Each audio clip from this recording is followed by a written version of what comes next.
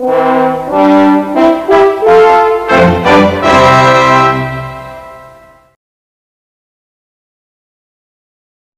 and welcome to part 2 of the Dennis Dominator story, but before we go on, let's have a brief recap on what was in part 1. We found out the whole world hated British Leyland, and the manager of Leicester City Transport, Geoffrey Hilditch, managed to convince Hester Dennis to build a double-decker bus with a rear engine. This bus became the Dennis Dominator, and though it only sold in fairly low numbers, it was apparently loved by everybody. In this video, we will be looking at some weird and wonderful Dennis Dominators, including the single-decker ones. The first single-decker Dennis Dominators appeared in October 1978, and this started a new chassis numbering sequence. This one being delivered on chassis number SD 103A/126. It was fitted with Khmer bodywork, which was built by Marshall of Cambridge, and was given the registration number YVN73T, and the bus was exhibited at the Earls Court Motor Show that year. Now, I'm not exactly sure as to why Dennis felt it needed a single-decker version of the Dominator, but as history shows us, even the MCW Metro bus was originally designed to be built with single-decker or double-decker bodywork. So maybe manufacturers were aware of the changing trends of the industry at the time and thought they would cut research and development costs down by having a chassis that could be suitable for double-decker buses or single-decker buses. The single-decker Dennis Dominator ran to 37 examples being built, including a non-PSV which was for Tyne and Wear Fire and Rescue. The other customers for the single-decker Dominator were Darlington, Barrow, Hartlepool, Merthyr Tydfil and Thamesdown. The Hartlepool and Barrow buses were bodied by East Lancashire, all the rest were bodied by Marshall of Cambridge.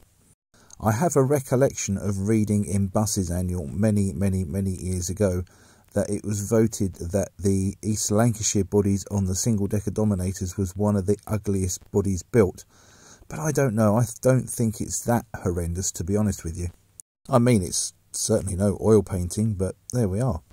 The last single-decker Dominator was FAM4W for Thamesdown, and that was delivered in August 1980.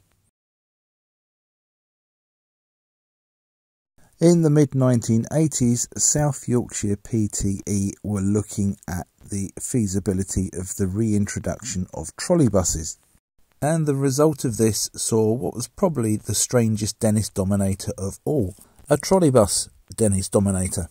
Now I have to admit, I remember as a child seeing a picture of this, or it might have actually been the mock-up, because there were a couple of mock-up photographs of a Dennis Dominator that actually had the trolley booms painted in. And even at the young tender age of about 12, I thought this was a bit of a wind-up. But no, it isn't. The chassis started out as a standard Dennis Dominator, with the chassis number DDA 901/770, and would have been built in the latter part of 1984. However, it was plucked from obscurity, given a new chassis number, DTA 1401/101, and was fitted out with all the mechanical and electrical bits and bobs to turn it into a trolleybus. This included a GEC 132 kilowatt traction motor, trolley booms on the roof to carry the current from the overhead lines down to the motor, and a small Dorman 37 kilowatt diesel engine which would allow the bus to move and position itself under the lines without having to be towed or pushed. The bus eventually emerged in September 1985, originally registered B450 CKW. However, delays getting it registered for road use saw it reissued with the registration C45 HDT. It was based at South Yorkshire's Leicester Avenue garage in Doncaster, which was just over the road from Doncaster Racecourse, which was where the trials were going to take place. The PTE had erected a mile of overhead trolley wires along Sandal Beat Road, which ran adjacently to the racecourse. At each end there was a turning circle. and here the engineers from the depot could keep an eye on it. Despite all the testing, there were some public demonstration rides given, and if you were lucky enough to travel on this thing, well, that must have been absolutely amazing.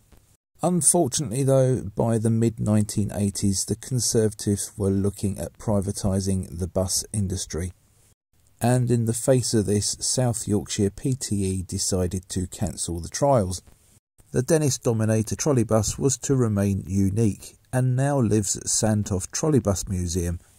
I think with everything that is said today about green transport and electric vehicles, wouldn't it have been wonderful to have had this back in the 1980s, or even have left the original systems in place? What do you think? A wise person once said, to go forwards you have to look backwards. The first true Dennis Dominator to be exported was in January 1979, and that was for China Motorbus. Rather unusually for Hong Kong, it featured bodywork by East Lancs. China Motorbus took more Dennis Dominators in 1982, and these had the more standard, for Hong Kong, Alexander bodywork. Kowloon Motorbus, the other major operator in Hong Kong, didn't take its first Dominators until the beginning of 1984, and these were bodied by Jupel Metsec. In the end, K&B built up a fleet of 40 Dennis Dominators. But when you consider China Motorbus only took 7, 40 seems like a huge number. By 1982, Dennis had engineered a Dominator chassis to have 3 axles. This was marketed to Kowloon Motorbus as the Dennis Dragon. Incidentally, the name Kowloon actually translates into 9 dragons, so that was quite a nice touch, wasn't it? The Dragon was available in 4 lengths: 9.9 metres, 10.3 metres, 11 metres and 12 metres. It could be powered by either the Gardner 6LXB or the Cummins L10, and the L10 was initially the option, but that became more standard as production progressed.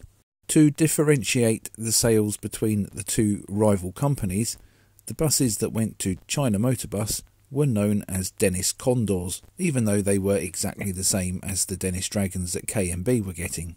Apart from a few of the prototypes, all the Dennis Dragons were bodied by Jupel Metsec. Citybus started to order air-conditioned Dennis Dragons in 1993.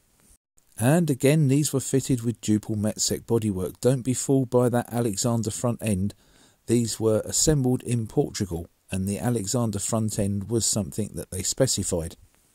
Across Hong Kong and across the companies, there was a mix of air-conditioned and non-air-conditioned buses. Although, to be fair, all the ones that Citybus took were air-conditioned. In the end, 1,650 Dennis Dragons were built, all for export, and that number actually exceeds the number of Dennis Dominators built. So you could argue that the Dennis Dragon was actually more successful than its parent vehicle, the Dennis Dominator. I don't know about you, but I find that a bit of a strange situation, really. When Hong Kong started having a purge on non-air conditioned buses, many of the Dennis Dragons were repatriated back to the UK, where they found work with various operators for use on things like school buses. Although, speaking as a bus driver, I don't think I'd personally want to be in charge of about 120 school children on a bus on my own. My sense of adventure has left me many years ago, unfortunately. Some were converted to open top and plied the capital's streets for many years, where they rubbed shoulders with former Hong Kong 3-axle metro buses. A fair few of them kept their tropical sliding windows, although these were actually sealed shut. And when compared to a standard British double-decker bus, this did make them look rather odd.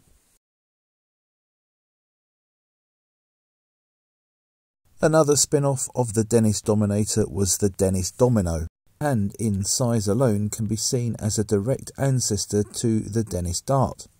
There were only 34 Dominos built, and these went to 2 operators: Greater Manchester PTE, who took Northern Counties bodied ones, and South Yorkshire PTE, who took Optare bodied ones. Optare by now having taken over the old business and factory of Charles Rowe from Leyland, which was quite ironic as the Dominator, which the Domino evolved from, was built as a direct competition towards British Leyland products.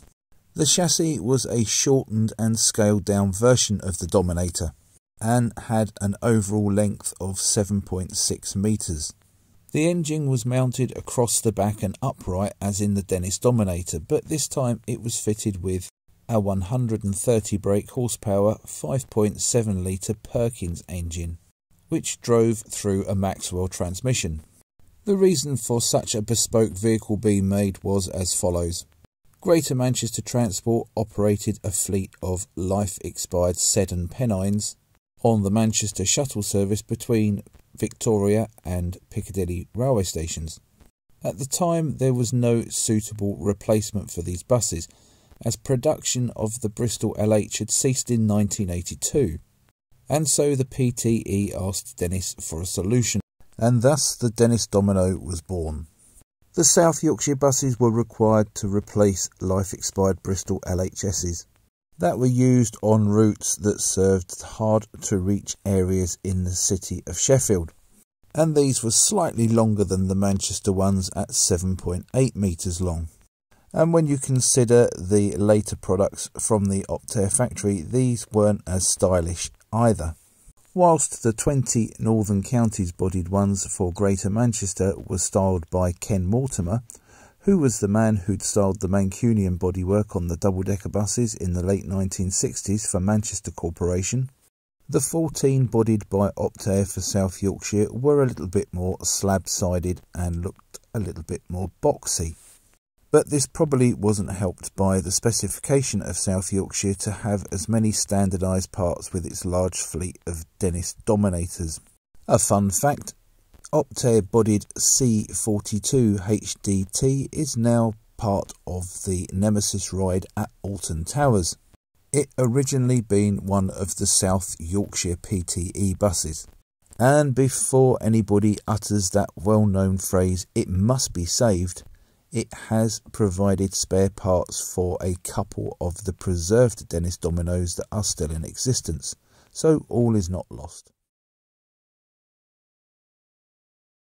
Yet another spin-off of the Dennis Dominator was the Dennis Falcon. The Falcon chassis first appeared in 1981 and the first bus went to Leicester City Transport and was bodied by Dupel. The chassis of the Falcon, forward of the rear wheels, was exactly the same as that on the Dennis Dominator. And while the Dominator was seen as a natural successor to the Daimler Fleet line, the Falcon was seen as a bit of a successor for the Bristol RE. In fact, mechanically, the layout was very similar. These first buses were called the Dennis Falcon H for horizontal, referring to the position of the engine at the rear. The engine was coupled to a Voith gearbox, which was ahead of the rear axle, and this was coupled to a reversing unit, or an angle drive, which turned the drive back towards the rear axle. Later improvements saw the launch of a HC model. This saw the engine close coupled to the gearbox, H again for horizontal and C standing for continuous drive, which eliminated the need for the extra prop shafts and the reversing unit for the drive. Later still would see the launch of the Falcon V, and this would be suitable for both double-decker and single-decker bodywork. The V denoting the V6 or the V8 engine that would power them, these being a Daimler-Benz V6 in the double-decker chassis and a Perkins V8 in the coach chassis. There was only 139 Falcons built. Of the production run, there's some notable examples. 10 were bought by National Express and bodied by Dupel and were used to launch the Rapide services, but reliability issues saw them soon replaced by more conventional Leyland Tigers and Metroliner coaches. Only 6 Dennis Falcons ended up being bodied as double-deckers. The first was used as a demonstrator by Dennis and was finished in this rather fetching two-tone green livery, but unfortunately suffered the fate of being turned into a playbus at quite an early stage of its life. 2 went to Nottingham City Transport and were fitted with East Lancashire bodywork, and 3 went to Greater Manchester Transport and were bodied by Northern Counties. Apparently there were problems with lots of noise in the lower deck saloon, but when you look at them they do resemble a B10 double-decker, don't they? And you can see the theory of the good idea was to have the engine underneath at the back to create more room inside for fare-paying passengers. Finally, Kowloon Motorbus in Hong Kong purchased 20 Falcon HCs, which were fitted with duple coachwork in 1985 and 1986. They were used for the Airport Express service, and the last one was withdrawn in 2001. Which seems a pretty normal service life, doesn't it, really? Fortunately, many Dennis Dominators have been saved for posterity, although it's perhaps a shame that the first and the very last Dominators have bitten the dust. But there's an irony that the second Dennis Dominator in production, UFP 233S, is now immaculately restored with Leicester Transport Heritage Trust, whilst the penultimate Dennis Dominator built, N715TPK, which was new to London and Country at Guildford, has also been preserved, this time in private preservation. In between these 2 buses there are a whole generation of preserved Dominators, which goes some way towards telling the story of this fascinating bus. And there's a fair few South Yorkshire Dennis Dominators that are preserved as well. And many years ago, when these started to come out of service, I was reading Bus and Coach Preservation magazine, and I remember them doing an article on the buses being withdrawn. And hopefully this article raised a lot of awareness that these buses were coming out of service, and that helped to save some examples of them. Some of the weird and wonderful Dominator spin-offs have also entered preservation. There's several Dominoes that are preserved. I believe there's at least one Hartlepool Dennis Falcon that's preserved. Tell me if I'm wrong, please do. The Dominator trolleybus is also in preservation. And lastly but not least, the unique Dennis Dominator fire engine, which was new to Tyne and Wear Fire and Rescue Services, has also been preserved too. I really hope you have enjoyed this second look at the Dennis Dominator and its spin-offs. If you have enjoyed it, please like and share this video, and don't forget to subscribe to my channel so you don't miss any future releases in this series. Many thanks for watching. Bye for now.